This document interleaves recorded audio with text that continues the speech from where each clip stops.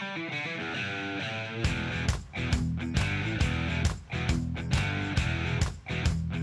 folks, Andy from the SIG SAUER Academy. What I have here is our TANGO4 Riflescope. Variable power from 1 to 4, 30mm tube, and some great features.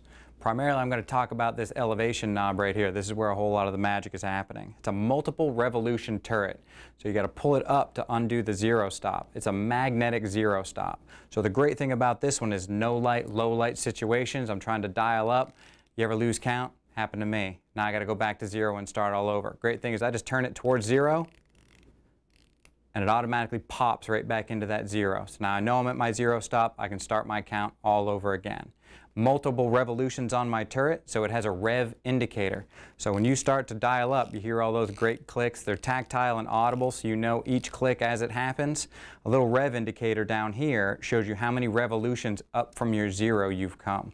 So if in a lighted situation, if you lose count, you can just look at that and know how many revolutions up from your zero you've come.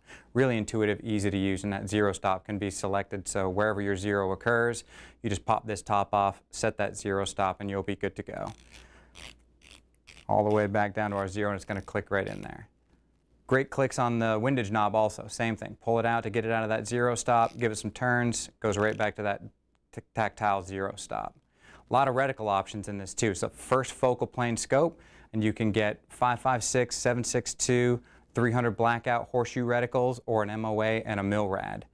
On this side here, we've got our illuminated reticle. And again, great thing about this is you can change the different settings, and it goes from an on setting to an off setting.